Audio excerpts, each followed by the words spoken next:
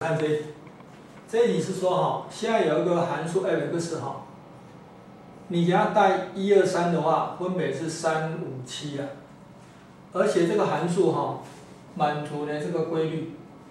那么他问哈 f37是多少？好，那 f37的话，我就套用这个规律哈，把这个呢中间这个数字哈把它降低。我 f 哈37的话，可以写多少 f 哈？34加3呢，就2乘以17加3了。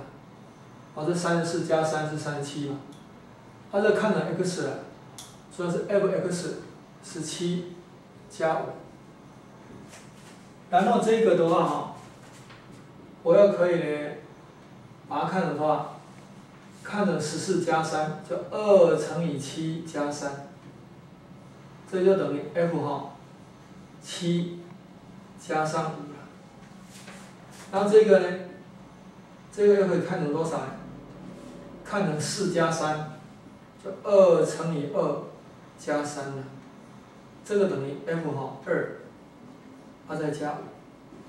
好，那 f2等于多少 ？f2等于5了，这等于5，所以这等于10了，也就这个等于10，所以这是等于15，也就是15了。哦所以这多少？15加5的话多少？20，所以答案是20，所以答案应该要选 B。